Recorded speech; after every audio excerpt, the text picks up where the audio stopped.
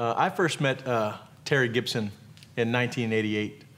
I'll never forget it. It was my first chance to meet and train with a guy named Sifu Francis Fong.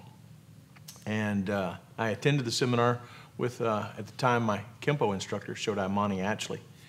And we went to see a JKD seminar.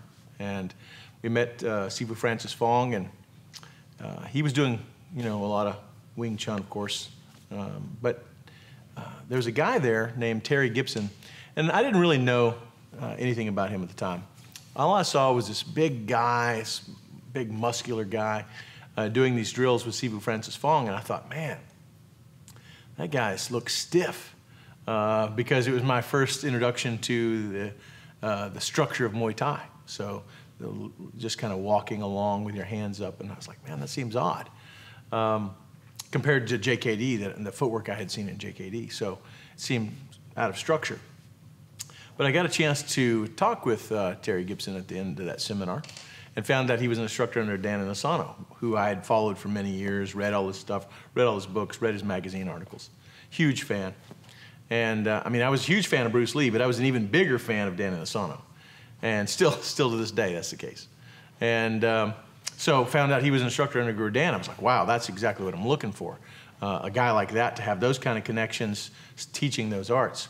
And so at first I would call Mr. Gibson, call his academy, and I would talk to him, and he would answer questions and stay on the phone with me forever and guide me along. And I remember one time I talked to him, and for so long that he put his wife on the phone with me, and Kathy was talking to me, helping me out. And they were just very open and welcoming and encouraging to a young guy who was just trying to figure out what to do and where to go. And so I began saving my money, and Terry Gibson lived about 2.5 hours from me. I was still living in Arkansas at the time. And I would save up my money for a couple hours with the private lessons. And I would travel up there once a month. I would pay for my 2 hours worth of lessons, which I videotaped. And then I would stay for classes that evening. Mr. Gibson didn't charge me anything, just let me hang out and bang around with the guys. And then I would go home, and I would work on that material for a solid month. Because I had my own school, I would go back home and train it on my students and training partners, and then I would go back and show him what I had done, and then he would teach me 2 more hours of material, and I would go back and do that. Did that back and forth for a couple of years with a million phone calls in between. And again, always encouraging, always supportive. And so around 1990, I went up, said, hey, I want to come up and spend a couple of days or do a couple of private lessons. And he said, well, why don't you just come up and spend a week? And my personal life was just in absolute chaos at the time. And we'd talked about it. And he said, why don't you just come up and spend the whole week? So I was like, okay. I had nothing else to do. I'd just left my job. So I went up there and spent a week with them, just training during the day and hanging out with them in the evenings, staying in their guest bedroom. And at the end of the week, he said, hey, our academy's grown quite a bit. We're looking to add on, and we want to hire our first full-time employee as a program director and instructor. We'd like you to be that guy. And I'm telling you, you could have pushed me out of the chair with a feather. I was blown away at the opportunity. And so I didn't need to know how much it was going to pay, or even if it was going to pay. I didn't care at that point. I was like, yep, this is the place I want to be. This is the people I want to be with.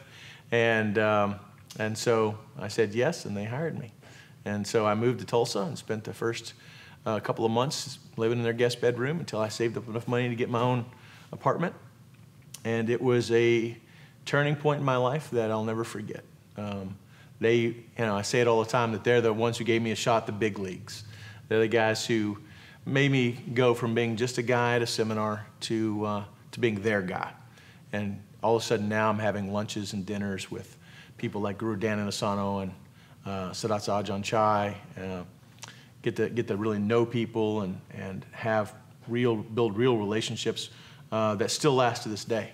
And so I can never thank Terry and Kathy Gibson enough for giving me the opportunity and seeing something in me that they thought was worth investing in, and helping me forge on to a career and a life that's been far more than I ever expected.